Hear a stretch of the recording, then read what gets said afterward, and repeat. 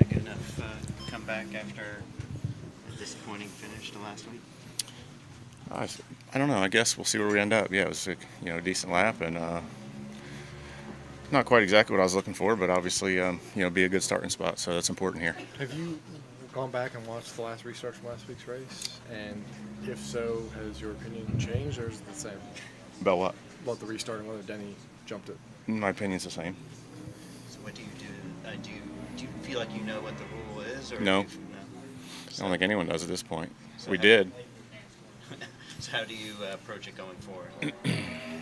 I guess if you try to jump, don't be surprised if they penalize you.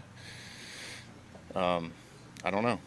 I don't really understand. It's a black and white rule. You go you get to the box and you go. I don't really understand what all the questions are about. You go before it, you should get penalized.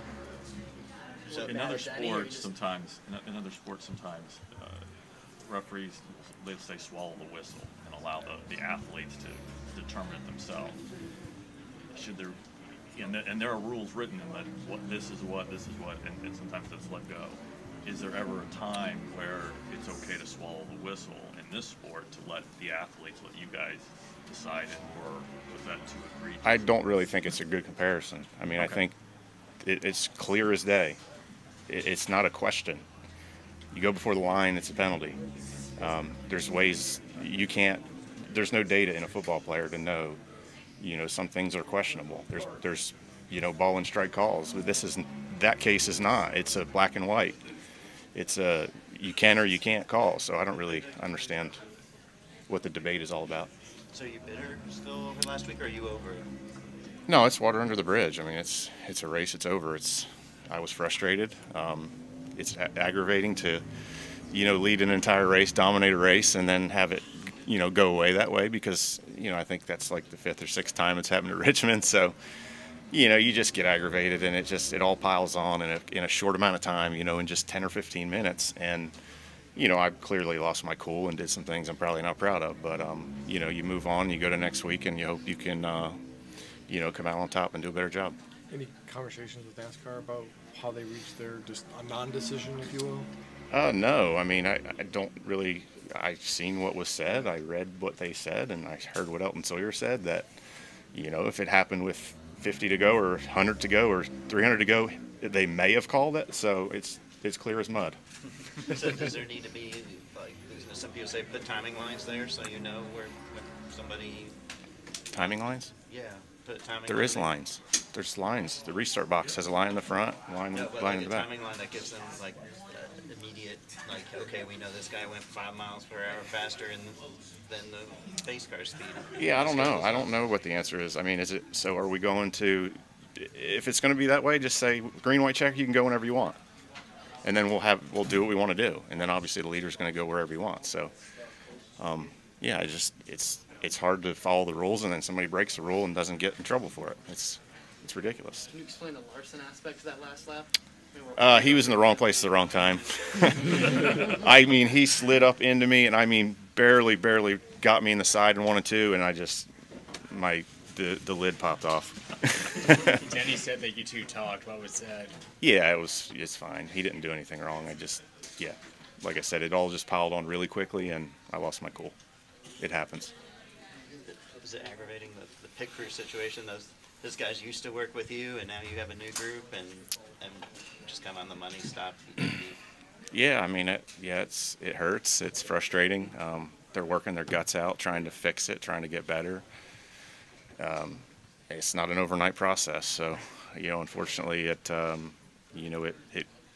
cost us a race last weekend, and hopefully, fingers crossed going forward, we can get past that and do what we need to do.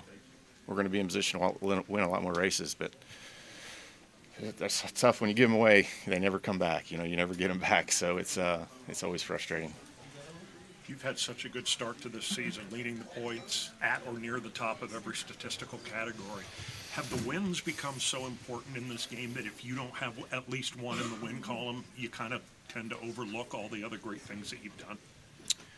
I mean, it's a balance, right? You don't want to win a race and then have a couple bad weeks. You want to balance out that consistency, but you got to add wins in there. So, yeah, I mean, this deal is all about bonus points for the playoffs, and they're critical, you know. So obviously 15 for winning the points is a big deal, but you got to have wins on top of that as well. So hopefully we can, yeah, I mean, listen, I feel like we've had top 3 to 5 cars every single race this year, and we're going to win some races. It's just it's frustrating when you dominate and they get away, but not losing sight of the big picture where we feel really good about our team and where we're at, and you know, we want to keep racking up, you know, top 5s if we can, and some stage wins as well.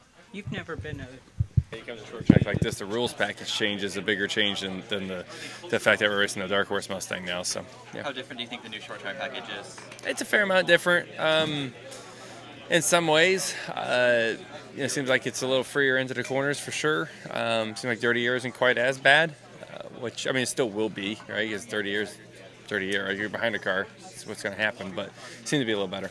Thank you. So, Joey, I know, like, you experienced your own crew chief swaps, in which obviously Austin Hill went through again this week. I was curious, how much does that relationship with the crew chief matter to success? Because I know it's not a matter of, intellect, anything like that. Yeah, I mean, it's pretty important.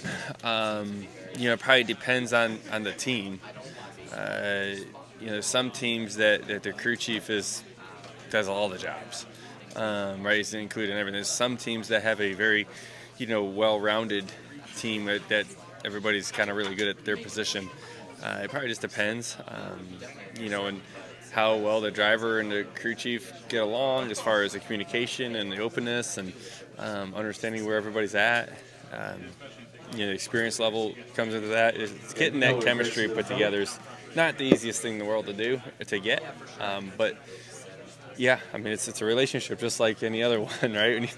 It's hard though because you don't know what you got until you work together, right? I mean, most of the time you go on a date with a girl a few times before you marry her, right? And in this case, you go on a couple job interviews and you go to work and you hope it works, and you don't really know until you start working together. How long did it take you guys back in 2020? Like when Penske made that swap? It was a little harder because it was the beginning of COVID. But I feel like it took a few, not only because it was a crew chief swap, but it was a whole team swap. So it was for everybody different. So that was a little harder because of that, yeah.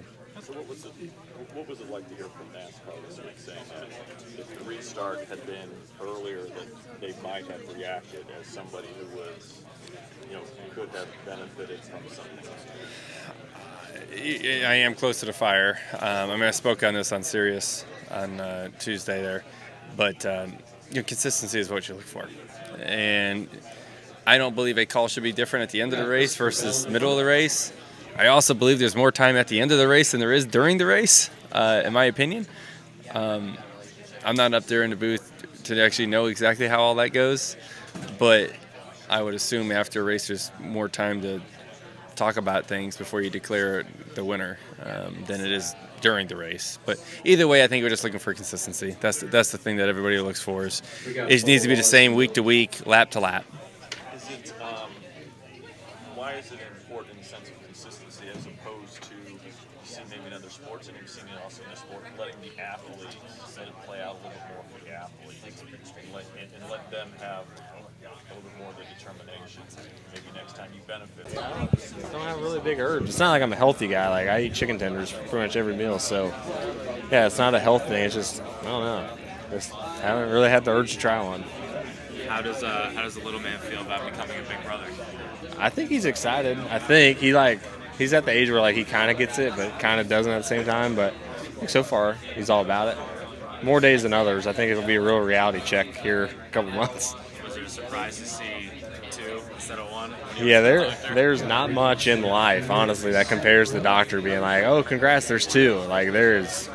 There's very few things I feel like that compare in life to that. So yeah, it's gonna be a big just change in our household, but I'm excited. It is scary though at the same time, for sure.